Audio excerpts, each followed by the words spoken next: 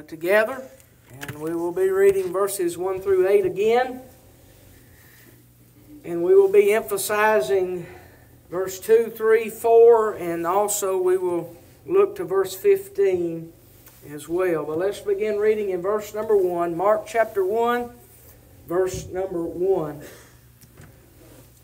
Bible says, the beginning of the gospel of Jesus Christ, the Son of God, as it is written in the prophets, Behold, I send my messenger before thy face, which shall prepare thy way before thee.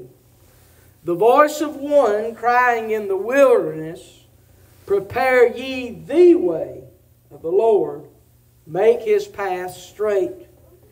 John did baptize in the wilderness and preached the baptism of repentance for the remission of sins. And there went out unto him all the land of Judea, and they of Jerusalem, and were baptized of him in the river of Jordan, confessing their sins. And John was clothed with camel's hair, with a girdle of skin about his loins. He did eat locusts and wild honey. And he preached, saying, There cometh one mightier than I after me, the latchet of whose shoe I'm not worthy to stoop down and unloose. I indeed have baptized you with water, but he shall baptize you with the Holy Ghost. Let's go to verse 14 and 15 and read these two verses. Now after that John was put in prison, Jesus came into Galilee, preaching the gospel of the kingdom, and saying, The time is fulfilled, and the kingdom of God is at hand. Repent ye, and believe the gospel. Let's pray. Father, as we bow in your presence this morning, we thank you, Lord, for your word. Thank you, Lord, for the truth of your word this morning. Thankful, Father, that it has the power to save to the uttermost. Pray, dear Lord, today that you would give us ears to hear, eyes to see, hearts to receive, and faith to act upon your word this morning. God, help us as we look into this truth this morning of the gospel, and that the call and the urgency to action for sinners to repent. And as we look at the doctrine of repentance this morning, I pray, Heavenly Father, that every one of us will repent of whatever it is in our lives that is unpleasing to Thee, Father. Help us to recognize that we are a needy people, standing in need of your grace and mercy, that you so willingly and freely extend to us each and every day. Father, help us to see the reality of ourselves. We need a reality check, dear God. And I pray, Lord, you'd show us today. Give us those things we stand in need of, and we'll praise you for it. In Jesus' name we pray. Amen. Amen. We are looking at the messenger of the gospel.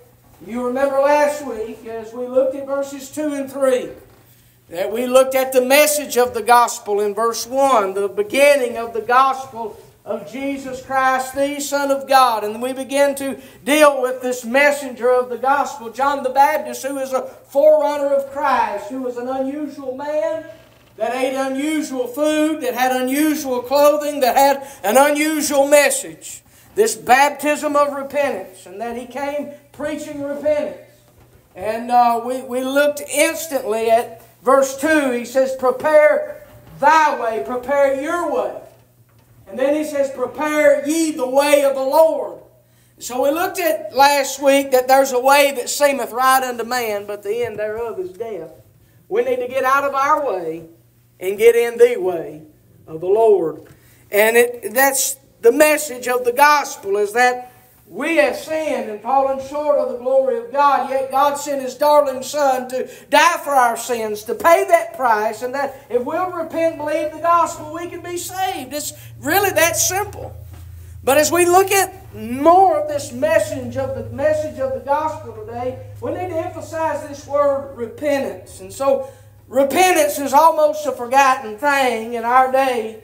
In the early 90s, during what they would call the church growth movement, when churches began to really grow and build, and people started coming real actively in the 90s, that Lifeway and other places would put out this ABCs of salvation. Admit you're a sinner. believe on Jesus and confess and call out to God, you'll be saved. The problem is no repentance. I can admit I'm a sinner and not be sorry for my sin. I can admit, hey, I'm a sinner, we're all sinners, everybody does it, but there's no repentance from that sin. So I want us to see that as John came on the scene preaching repentance, John's in prison, Jesus comes, he picks up where John the Baptist leaves off, and he preaches repentance. In the book of Acts, the message is repent and believe the gospel.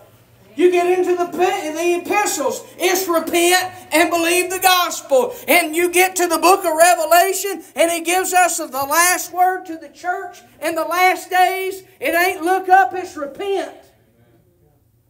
It's repent.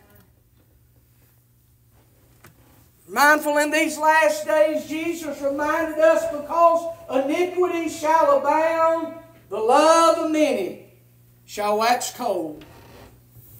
And as we begin to think about this urgency of this need for what repentance is, I want us to really look at it. You see in verse 4 that John did baptize in the wilderness and preach the baptism of repentance for the remission of sins. We see our word, this baptism of repentance.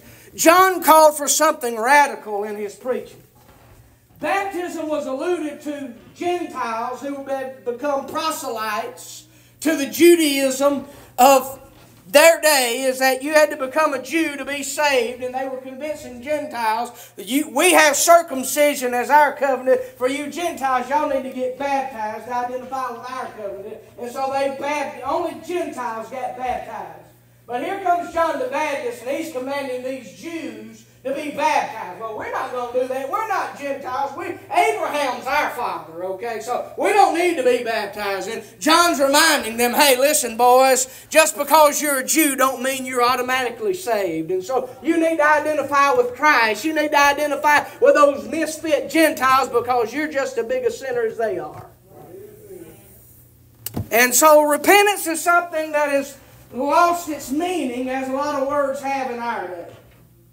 The world has changed the meaning. Preachers have changed the meaning. Churches have changed the meaning. They've watered down the gospel to make it appealing to unregenerate carnal men that's unsaved. So I can get in without turning from my sin. The problem of our day is people want to go to heaven when they die. They want to escape hell. They just don't want to give up their sin.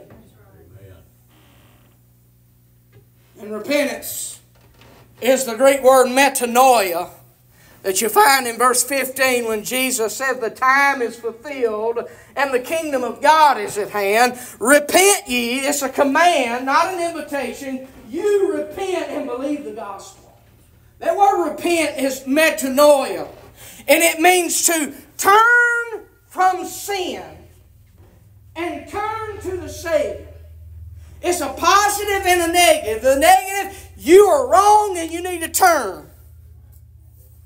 We're wrong and we need to turn.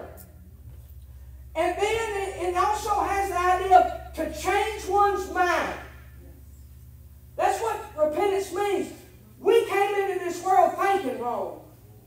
That's why we were told over and over again, let this mind be in you, which was also in Christ Jesus. Renew your mind. Have your think right. You need to get your mind right. And repentance is saying, hey, this is wrong, and God says it's wrong, so I need to turn. I need to turn.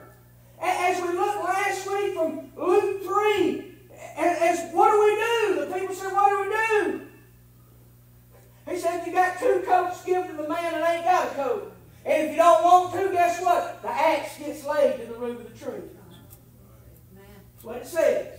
And then he come on down and he says, the tax collectors, the publicans said, what shall we do? He says, quit robbing people. And if you don't want to do that, the axe is getting laid to the root of the tree. Then the soldier says, what are we going to do? He says, listen, do violence to no man, quit falsely accusing people, and be content with your wages. And if you don't want to repent, the axe gets laid to the root of the tree.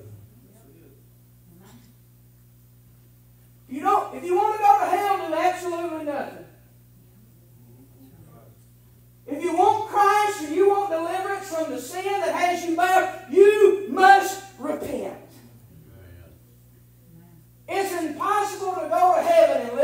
hell. Listen, I'm trying to help us this morning because there's so much junk that has gone through America and through our world, and so much has crept in unawares, as Jude says, is that repentance is still essential and necessary to be saved. And repentance is not a one-time deal. It ain't like I got the flu shot and glad that's over. You continue to repent every day. And so there's a lot of stuff we need to say about repentance. I've mentioned already the meaning of repentance. In Scripture, it's always turning from the negative and turning to the positive. Sin satisfied us as lost people to a degree, right? It gave us pleasure for a season. But soon after a while, that pleasure wore off and we found ourselves wanting and found ourselves unsatisfied. But there came a good glad day. The Holy Ghost came our way, convicted us of our sin, showed us our lostness. And the moment we turned to Christ, we were satisfied with Christ. Christ is enough. He satisfies and He saves. And He has this salvation, satisfaction guarantee that everybody that comes to Christ will find satisfaction in Him. So repentance is always about turning from this and turning to Him. And so there comes this misunderstanding about repentance. As I said, we can admit that we are sinners without turning from that sin. Do you know that the Bible exclusively lists things that if our lifestyles are characterized by, we will not inherit the kingdom of God? Did y'all know that? Two times. In 1 Corinthians 6 and in Galatians 5, there is a list of sins, and he not only says those things, and he says such as these. I may not have named them all, but anything that fits this bill, if your life is characterized by this, you can be sure you're unconverted. Let's go to 1 Corinthians chapter number 6 and verse 9. And you know, to understand, he mentions this idea. He doesn't mention the word repentance, but he does mention that we were like this, meaning there had been a change, a turning in our lives. That we are no longer in that. 1 Corinthians chapter 6, verse number 9. Paul writes to the Corinthians and he says, "Know ye not that the unrighteous shall not inherit the kingdom of God?" So let's talk about unrighteous. Who is unrighteous? Everybody. Every one of us, in and of ourselves, is unrighteous, and we don't have enough righteousness in us to save ourselves. So in reality, nobody that has never been saved and has the imputed righteousness of Christ on your life is inheriting the kingdom of God. And that Paul is saying now, and this is what the unrighteous do. This is what is characterized by their lifestyle. And all of us that have been redeemed by the grace of God will identify with this. And then he uses the next three words: be not deceived. Don't be deceived by this. He says neither fornicators. What is a fornicator? It is a sexual immoral. It is anybody that has sex outside of marriage. That's what a fornicator is.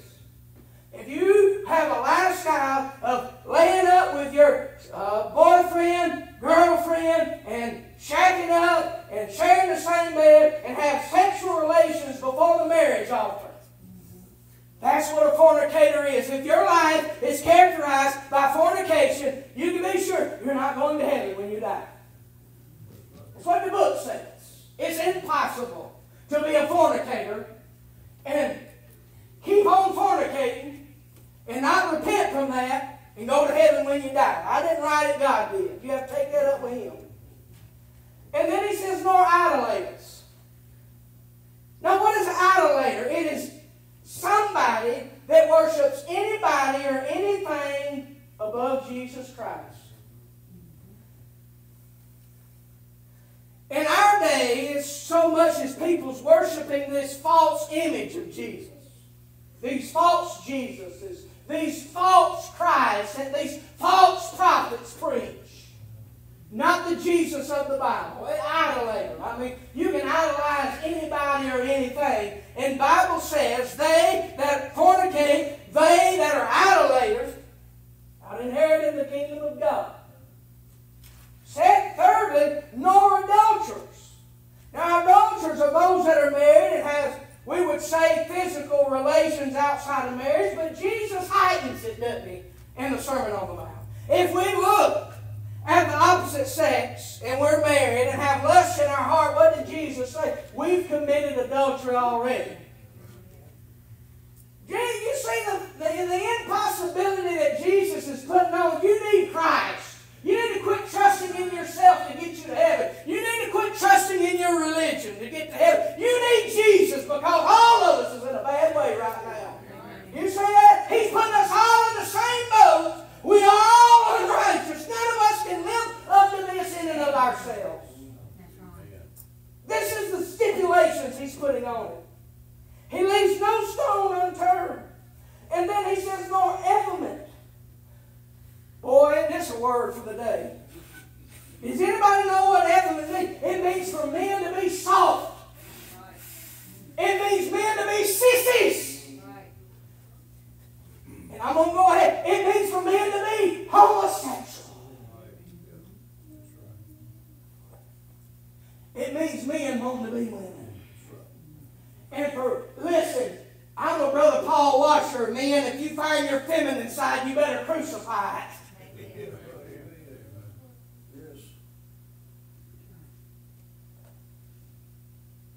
Paul, he's not believing nothing. Then he says, nor abusers of themselves with mankind. People abusing themselves with other people, with mankind. I mean, is that not what? There's substance abuse, right? Going around, everybody getting drunk and stoned out of their mind. You hear me? All these frat parties and all this other stuff, and then it just keeps, the list goes on and on and on. Then verse 10, nor thieves, nobody that makes a lifestyle of thievery, stealing, nor covetousness. What's covetousness? Wanting what other people have.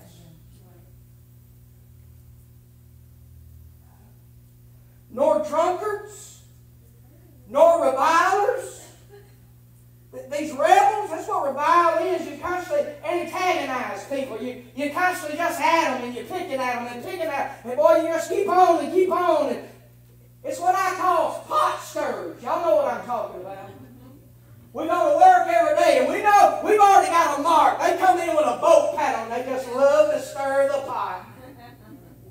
That's what a reviler is. They love trouble. And they love to keep trouble stirred. Then he says, nor extortioners. People that are scamming people today, listen, that's an epidemic. Calling. Y'all that work in the banks, y'all know about it. Hey man, these people got me. They cleaned out my... Yeah, you gave them the information. There's nothing we can do for you. They're extortioners. And then you got tax collectors that are extorting our money. There's an extent that taxation, as much as we do, has become theft. Yes. And he says these people are not, listen to what he says in verse 10, shall not inherit the kingdom of God. This lifestyle doesn't, I don't care how many times they walk the aisle, I don't care how many times they prayed the sinner's prayer, I don't care how many times they got dunked in the baptismal pool, if their life is characterized as this, they are L-O-S-T, lost. God's Word says so. But I love verse 11. Praise God. Listen, buddy, you would have known me before 2006. I fit the bill for verses 9 and 10. Verse verse 11. And such were, past tense, some of you. Woo! Thank God, God's grace is greater than our sin. Thank God, no matter how lost we were, how condemned we were, God's grace is greater than our sin. Thank God, God's able to save to the uttermost. There is hope for you, sinner boy, sinner girl, sinner man, sinner woman. Jesus is able to save. He's able to wash you. And such were some of you. He says, but you washed. You've been cleaned. You've been regenerated. You've been made a new creature. And it says, but ye are sanctified. You've been set apart. But ye are justified, declared righteous in the name of the Lord Jesus and by the Spirit of God. Amen. Thank you, Lord. That's a wonderful blessing, beloved. But you see, God came to you like you were, but He didn't leave you like He found you.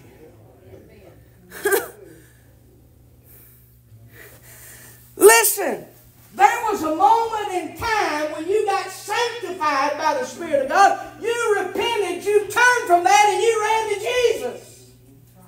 Yes, and you're justified by faith without the deeds of the law. Repentance led to faith. Faith brought on justification. And now, glory to God, we're declared righteous in the courtroom of heaven. Hallelujah. But there was some repentance. You were like this, but you ain't like this no more. You see that? Such were some of you. Galatians 5 will give you almost the ideal same list. And for time's sake, I won't go there. We got the gist of it. If you're living however you want to live and doing your own thing with your own life, you've yet to repent. I don't get to do what I want to do. I'm not my own. I've been bought with a price. Look down here at verse 19 of chapter 6 before we leave there. What? Know ye not that your body is the temple of the Holy Ghost, which is in you, which ye have of God, and ye are not your own? For you've been bought with the price, therefore glorify God in your body and in your spirit, which are whose? God's. It ain't my body, my choice. Are you listening to me? It ain't what I want to do. It's what God wants. And we got to do what glorifies God. Don't do what makes you happy. Do what glorifies God. People got this misunderstanding about repentance. Repentance means, hey, I deny myself, I take up my cross, and I follow Jesus. That's what repentance looks like. So let's talk about this misunderstanding real quickly. 2 Corinthians chapter 7 and verse number 10 says, godly sorrow worketh repentance to salvation, but not to be repented of. And worldly sorrow worketh death. So what does he mean by that? There's two kinds of sorrow. Many people, just because somebody cries means they repented. No, repentance ain't when you cry, it's when you change. Esau and Judas both wept after their sins. But the Bible says of both of them, neither one of them found a place of repentance.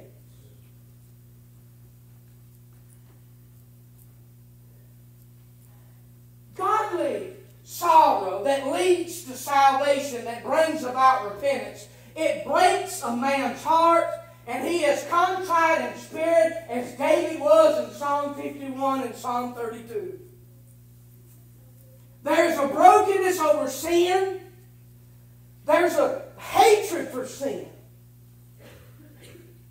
And therefore we don't want to sin, we don't like to sin. But we live in a society that thinks sin's not no big deal anymore. And when you call them out on it, they start weeping and crying. They're weeping and crying because they got caught, not because they regretted what they did. That's the difference between godly sorrow that leads to salvation and this worldly sorrow that works death. This worldly sorrow is I'll fake them out. And to make them think I repented. I don't regret what I did. I love what I did. I just hate they found out about it. You'll be surprised how that goes in churches. And pastors getting caught up in scandals. Uh-oh. They cry the tears, say what you want to hear, but they ain't sorry. They done what they done. They sorry they got caught. They really didn't change. They want to make you think they changed. We live in a very... That's why Paul would say, let no man deceive you by any means. Let no man deceive you. In the last days, there's going to be characterized by false prophets with a false gospel, with a false Christ that's going to doom people's soul to hell. And it says in 2 Thessalonians chapter 2 that God's going to send strong delusion that they would believe a lie that their souls might be damned because they did not believe the truth. Ain't no way God would do something like that. Well, listen, you better get your mind fixed on that real quick because the book says God's going to do that. Not Satan, not man, but God sending strong delusion. And do you want to know something else about these false prophets? Jude says they were before of old ordained by God to this condemnation. God allows, listen to me, y'all look up in here just a little bit. God allows false prophets to purge the church. To separate the sheep from the goats. To get the wheat from the tares and the wheat from the chaff. Listen, you can't argue with the fact that book says God has allowed this to happen. And in these last days, Jesus will not come except there come a falling away first. And it's happening. Churches are running preachers out of town nowadays. Are you listening to what I'm telling you? The devil ain't fighting the church. He's joining the church. Amen. He's putting men in pulpits. And there's fewer and fewer men that'll stand and preach the book like it is anymore. Boy, it tears me up to think how many people, even in North Mississippi, as much gospel preaching's been done, don't know enough God, enough gospel to recognize the difference between what's real and what ain't. Listen, repentance is something these false teachers ain't going to talk about. It's something that is foreign from their lifestyle. It's something that's misunderstood. And I would also say this. Both John the Baptist and Jesus in the Gospel of Mark and Matthew and Luke give us this account that if you want to be baptized, you need to show me fruits, meat for repentance. So in other words, if you want to be baptized, what they tell us in Matthew chapter 3, John the Baptist called the Pharisees a brood of vipers. Who's told y'all to flee from the wrath to come? And he says, if y'all want to be baptized, you show me fruits meet for repentance. Repentance produces fruit. Going back to last week, thy way, the way, what do? They gave this is what you do. If you don't, the axe gets laid to the root of the trees. Do you understand that? The reality is repentance, and this is what repentance does. It produces a changed life. Amen. You show me there's a change in you. And if you've been born again, there will be a change in you. You'll become a new creature. And so let me get to the third and final thing this morning. There is the must of repentance. Jesus said the time is fulfilled. The kingdom of God is at hand. Repent ye and believe the gospel. John the Baptist was preparing the way of Jesus to come the first time. And now we're preparing the people for Jesus to come again. And our message hasn't changed. It's still repent and believe the gospel because because Jesus is coming again. The must of repentance. There is this command to repent in Mark 1:15. Go back to the Gospel of Mark chapter 1 verse 15. You see the command clear as day. The Bible says in saying the time is fulfilled and the kingdom of God is at hand. Repent ye and believe the gospel. You see that as a command. It's an imperative. It's a call to action. You repent. You believe the gospel because the kingdom of God is at hand. The Son of God is here. He's coming to live a perfect life, die in our place on Calvary, going to be buried and raised again the third day, and He's going to ascend up on high, and then He's coming again. You need to repent and believe the gospel. Jesus is our only hope, boys. Jesus and what He's accomplishing on that cross is going to satisfy the demands of God, and it's going to be the only way a man can be right with God. So repent. Believe the gospel. John the Baptist preached repentance. Jesus preached repentance. All through the book of Acts, you'll find in Acts 2:38, repent and be baptized in the name of Jesus for the remission of sins. Same message that John the Baptist preached. And then you find further in the book of Acts, Acts 8:22, he preached repentance. Acts 17:30 at Mars Hill when they were worshiping this unknown God, Paul says, I'm here to tell you about it. And he says, God used to wink at this ignorance, but now He commands all men everywhere to repent. And then you get in Acts 26:20 and it says the Gentiles should repent and turn to God and do works meet for repentance. Now, why over and over do we find this idea of fruits meet for repentance? Talk's cheap. Talk is cheap. I can talk a good talk all day long, but those that repent, they'll walk the walk.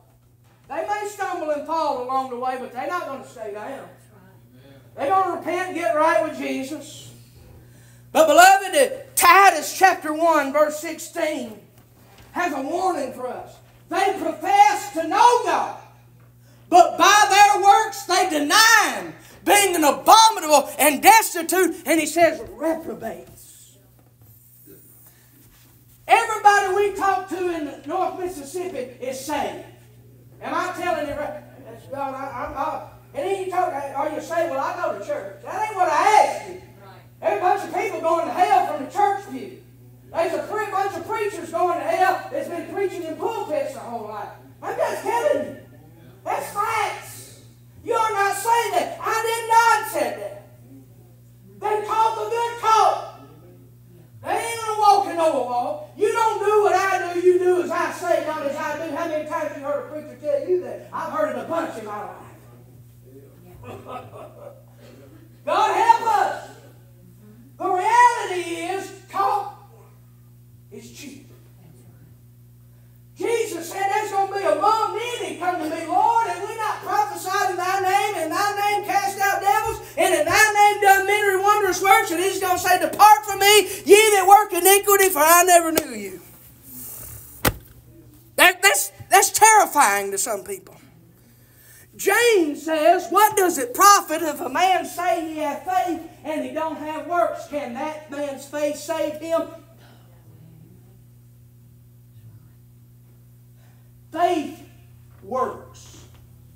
Read Hebrews 11. By faith, so-and-so sit on a pew.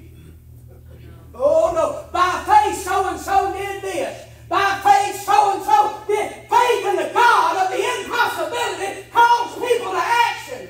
Daniel says they that know their God will be strong and do exploits. They won't bow to wicked government officials. They won't bow the knee to rebellious leaders. They'll stand and face the lion's den. They'll stand and face the fiery furnace. If you know God, it don't matter what man will do.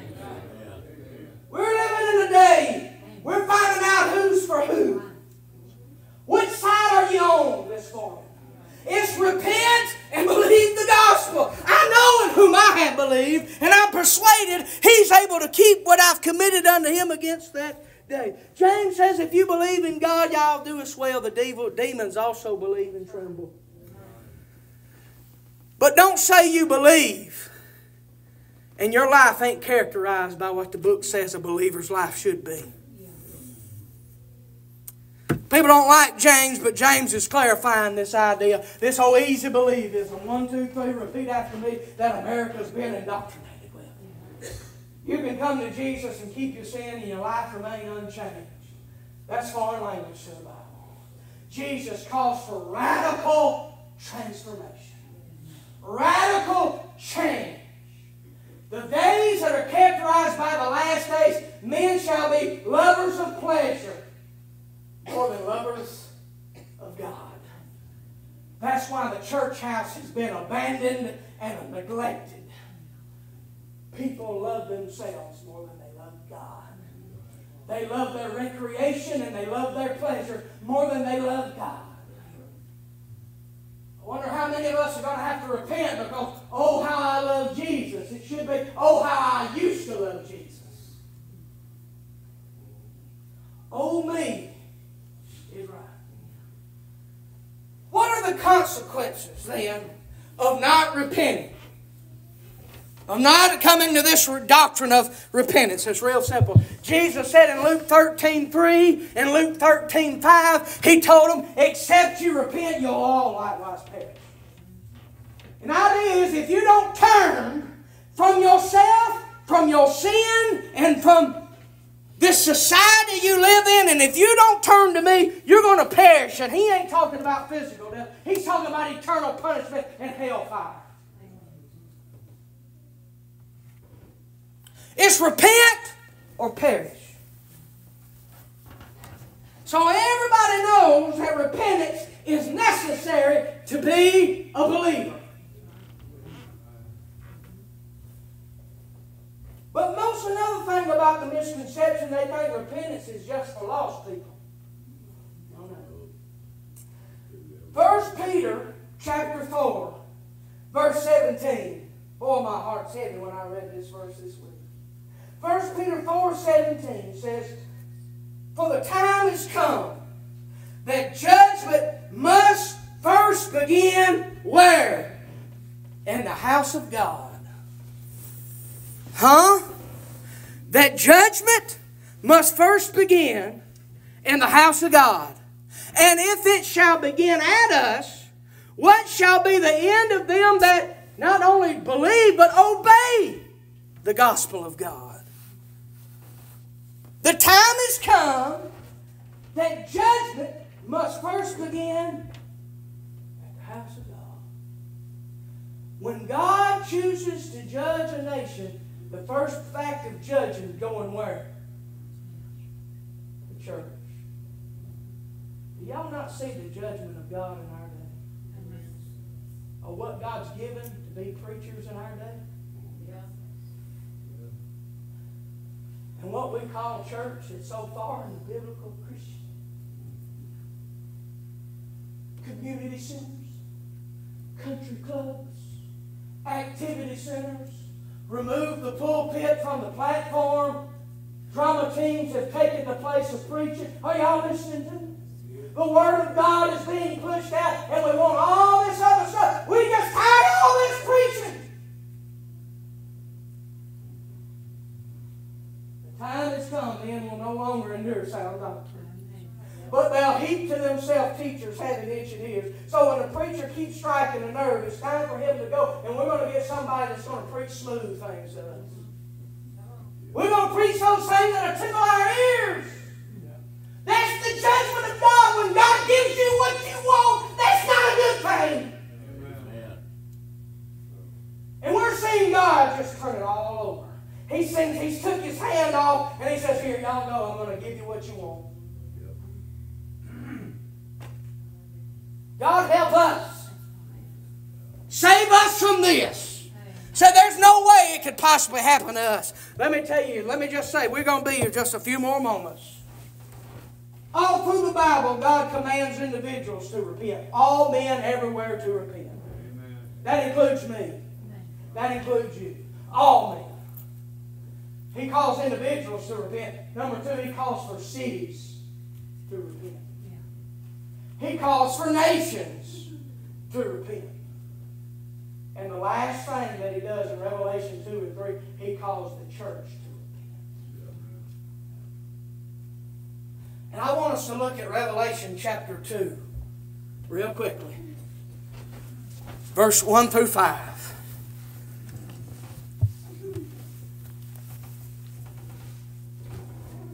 Ephesus had a great beginning. Timothy pastored Ephesus.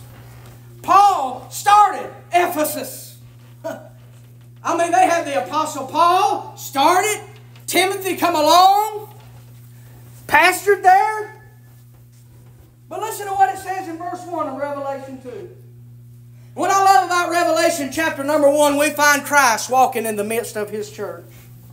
I'm thankful for the presence of Almighty God. I'm glad God knows where we're at. And that could be a blessing and it could be a bad thing, because God knows everything about us that we don't want nobody else knowing about us. He sees all, He knows all. He's actively involved with His church. And it says unto the angel of the church of Ephesus, right? These things saith He that holdeth the 7 stars in His right hand, who walketh in the midst of the 7 golden candlesticks. And according to Revelation 1, the 7 golden candlesticks are churches. Praise God. Verse 2. I know thy works, and thy labor, and thy patience. Boy, well, they got some commendable things. They're working, they're laboring. The word labor means to work to the point of exhaustion. They're giving out in their labor. And then he says in thy patience, which is endurance. Y'all just keep going. Y'all like the Energizer Bunny. You just keep going and going. You're sticking with it. You're staying by the stuff. You're steadfast. I mean, praise God, if you lived in Ephesus, you would want to be a member of the church of Ephesus.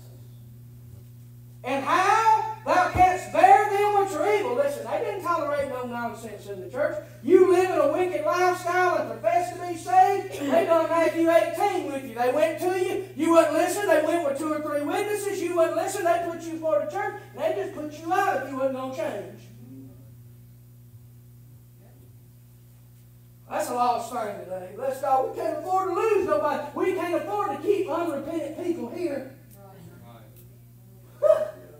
Either you got to get in or you got to get out. And if the people will not repent, God's going to move His preacher and His people out of them places. Facts. He says, you can't bear them which are evil, and has tried them which say they are apostles and are not, and has found them liars. So there was people coming along saying they were apostles, they belong to Jesus. No, you're not. I mean, bless God, they were strong. They knew what they believed, why they believed it. They could identify what was real, what was not real. They could identify who God's man was and who God's man wasn't. Praise God. I mean, hey, that's what we want in a church, right? Verse 3, and has borne, you bore these heavy burdens, you've had patience, and for my name's sake has labored and not fainted. Y'all ain't quitting. Y'all sticking by the stuff. And I say, hey, every one of us say, praise God, that's the kind of church I want to be part of. But what did Jesus have to say about the church? He said these good things about it, but look at verse 4. Nevertheless, all this good is made obsolete because of this. Nevertheless, I have somewhat against thee, because thou hast left, abandoned your first love. It means the honeymoon's over. You don't love Jesus like you used to.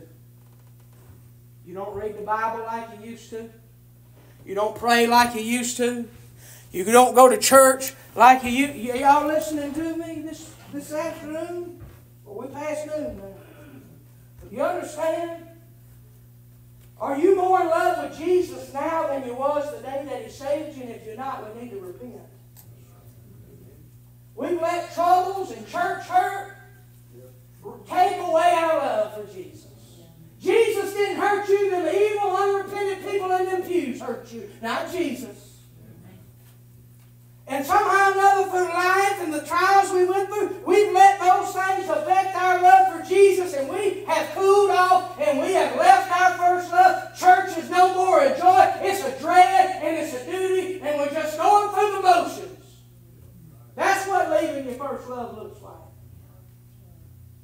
the greatest commandment in all the world is to do what? Love God with everything you have. All your heart, mind, body, soul, and strength. And every one of us fell at that every day. And so if that is the greatest command, would the greatest sin be not loving Jesus like we ought to?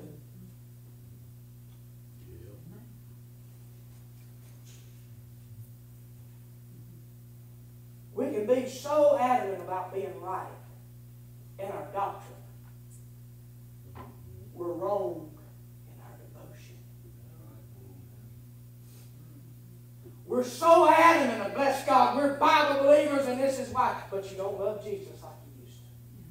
And Jesus said that don't mean a hill of beans. Because Paul says if I have all gifts to do all these great things, if I give my body to be burned and I have not charity, which is love, it profits me.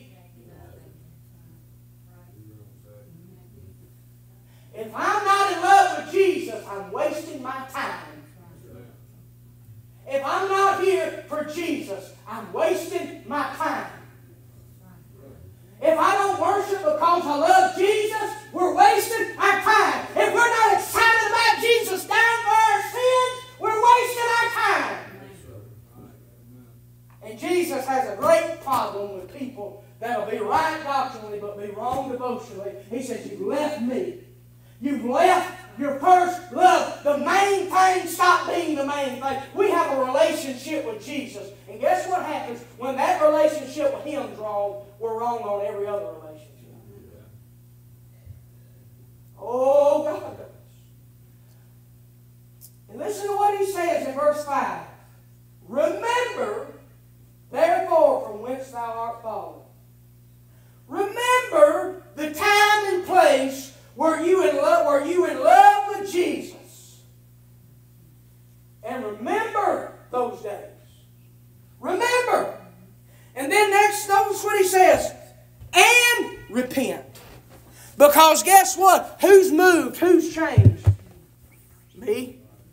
You? God's right where we left Him. We need to repent. We need to turn. Go back. And then he says this. And do the first works. So start back doing what you were doing when you first got saved. Are y'all listening to this? Hey, then that is what true repentance is. When you get back to doing what you know you ought to be doing. I'm going to be honest with you. This next part of this verse terrifies me.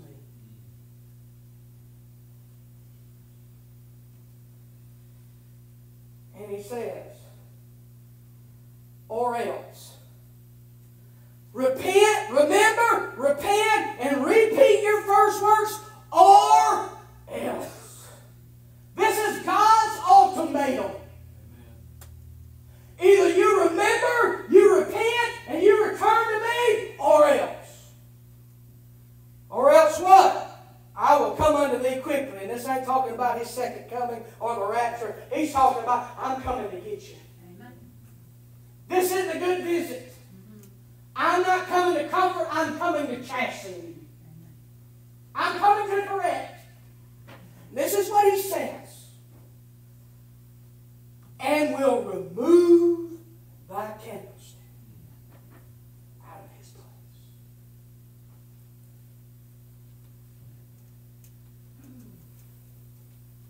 What's that even mean?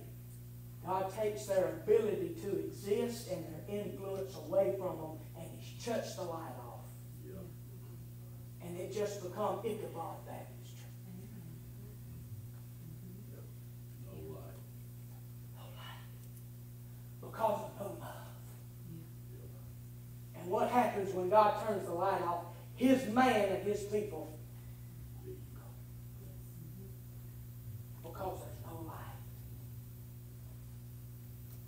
What does this Bible say about light? The Word of God is the light.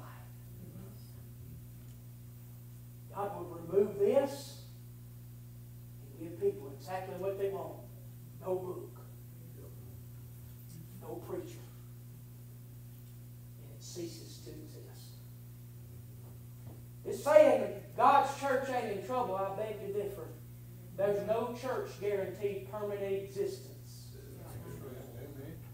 He can close down any place that refuses to repent. God would close a church down that was so orthodox, so right in doctrine, but the one thing they're guilty of, God says, I'll shut you down. Yeah, if you don't love me, all this other stuff you got in your credentials ain't worth a hill of beans. Because if you don't love me, you're not loving your community. And you're not loving people. I don't know about you. I wouldn't know what to do if there wasn't a Cornerstone Baptist Church.